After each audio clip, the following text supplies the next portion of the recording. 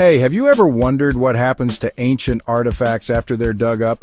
Let's be real, most just gather dust or worse, disappear into private vaults.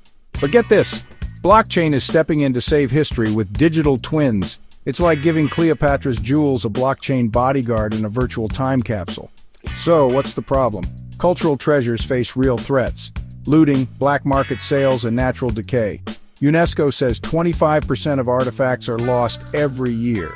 And provenance records, they're often faked or straight up missing. Blockchain changes the game. It creates tamper-proof digital twins, virtual copies that last forever. No more worrying if that ancient vase is actually legit or just a sketchy eBay find. Here's the tech magic platforms like Arweave store 3D digital twins. Imagine virtual mummies and statues, each linked to a unique token, proving authenticity. In 2024 alone, 500 museums logged 10,000 artifacts on blockchain. Smart contracts track ownership, so Indiana Jones can't lose the paperwork. But why is this a big deal?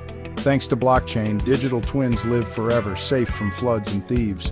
Museums share virtual exhibits globally, and more people are checking them out. 30% more digital visitors last year. Plus, transparency cuts down on black market sales. Your local museum?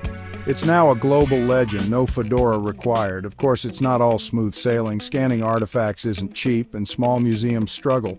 Some blockchains use a ton of energy. Think pyramid-level power bills, and yeah, hacks happen. Web3 lost $500 million in 2024. It's like guarding a tomb with the world's best lock, but oops, you forgot the Wi-Fi password. But the future, it's epic. By 2030, nearly half of all museums could use blockchain twins. AI will boost 3D models, NFTs might even fund new digs, and your next museum trip could be a VR adventure on-chain. So blockchain is saving cultural heritage, one digital twin at a time. Got ideas for Web3 archaeology? Drop them in the comments, smash that like button, and subscribe for more Web3 scoops. Ready to preserve history? Join Bisexy for the latest. Let's keep heritage HODL strong.